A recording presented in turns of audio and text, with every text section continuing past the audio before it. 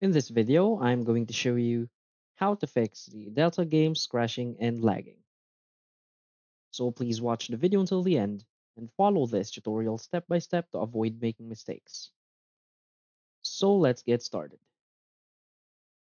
So the first thing you want to do is if in any case you're trying to open your Delta app and it is causing some crashing and lagging, well, this means that maybe the file that or the game file that you have downloaded is corrupted. So you want to make sure that all of the files that you have downloaded is working properly.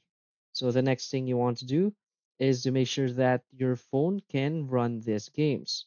So first you want to go to your phone settings. Now you want to go to general and make sure that your software is updated to the latest version. So if it's not updated to the latest version, just go to software update and update your phone to the latest version. And what you can do next is go to the App Store and go search for Delta Emulator. Now you want to make sure that this app, this Delta Game Emulator, is uh, also updated to the latest version. You can also simply uninstall it and reinstall it again and restart your phone. So those are the main fixes you can do to prevent the Delta games crashing and lagging.